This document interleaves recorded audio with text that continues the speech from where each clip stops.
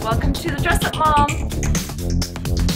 My parents recently moved to assisted living, and my sister and I were left with dealing with their house. We needed to clear out their house, get it ready for sale, and get everything sorted with many, many years and a bunch of stuff in this house. So in this video, I'm going to walk you through the process that we use, because I'm guessing there's a lot of people out here doing the same thing. And I will show you some of the pieces that I have incorporated from my parents' home into my home. But first, thank you so much for watching. I really appreciate it. If you're new to the channel, welcome. If you're one of my regular subscribers, I love you. Thank you so much. I appreciate it more than you know. Please subscribe if you haven't and you like what you're seeing. It's the button right here. I'm trying to grow the channel. We are also on all the social media outlets, Instagram, Facebook, Twitter, at The Dress Up Mom, hashtag The Dress Up Mom. You can check us out there too. I'm very fortunate that my parents are both still alive and they live fairly close to me, probably about 45 minutes away. And they were living on their own in their home that they had lived in together for many years. They've been married for 60, no, not quite 60 years, but coming up on 60 years. And my mom is a shopper. I got a little bit of that from me. So she has good taste, but she just has a lot of things. Anyhow, she is in a bit of failing health, and my dad was no longer able to really take care of her, so we needed to find assisted living for them, which meant that we needed to clear out this house and get their house ready for sale. And there really was just a ton of stuff. I don't have the before pictures because it actually sort of made me nervous to see it. There was just so much stuff in this house and it was really overwhelming. And I'm guessing that there are a lot of you out there doing it. I was talking to people and you know, there's so much stuff out there now with all these older people that are needing to get out of their homes. A lot of millennials don't want the stuff, already have their stuff. I know I had a lot of my own things and so did my sister. So we couldn't really use a lot of the stuff that was in this house. And there were some beautiful, nice things. Our goal was to try to minimize landfill, so we didn't want to just throw things away. We wanted to be able to have people that really could use the things, and obviously sell whatever was worth something. Our first step, though, was that we got everybody in the family together, and we had a nice sort of dinner at the house, and we had all of the grandkids and us kids who could be there, and whoever couldn't be there, we did a FaceTime with them and actually had people pick out what they wanted, the pieces that they wanted. And we did that fairly well. I mean, there was really no squabbling. Most people, you know, wanted different things, and we really worked that out nicely. So step number one was that, just going in and making sure that everybody in the family could take whatever they wanted to take. Then my parents had some nice pieces of furniture that were older, and my mom has this incredible jewelry collection. She had just so much jewelry.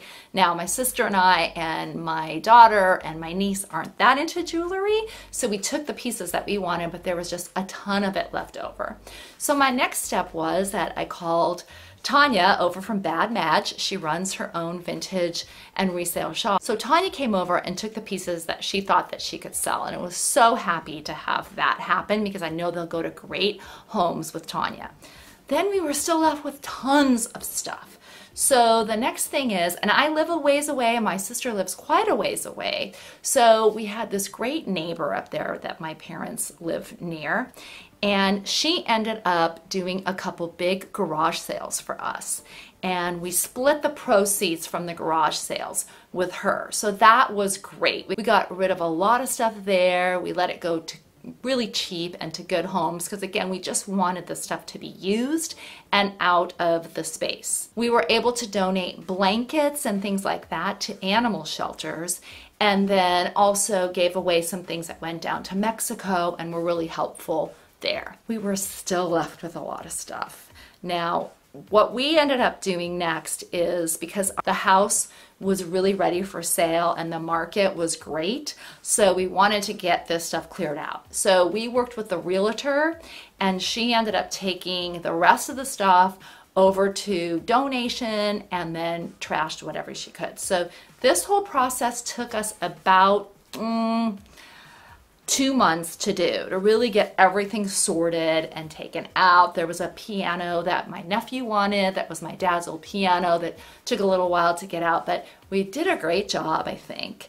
Got it all cleared out, and the house sold in like less than a month. So I thought I would now show you some of the things that I took. And again, I was really sparing with what I took because I have so much stuff already and I love the things in my house. So I only took things if they were sort of nicer or better than what I currently had, or had some really special meaning. So I didn't really take any clothes except for this one sweater, which I thought was nice. It's a vintage, it's a nice like wool vintage sweater. That's my dad's, and it fits me pretty well. He and I are kind of the same size, so it's a little oversized for me, but I like it because it's basic, it's a nice wool, and it kind of reminds me of him when I'm wearing it, so that's kind of fun.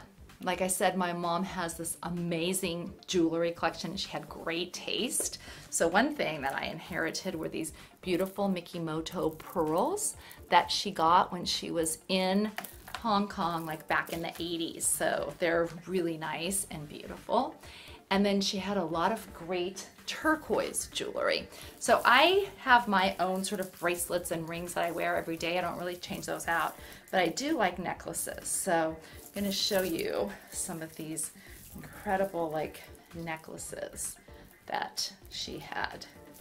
Ugh, they're kind of a mess, but corals and turquoise, more like turquoise pieces, and these nice things that she got out like in the Southwest on various trips.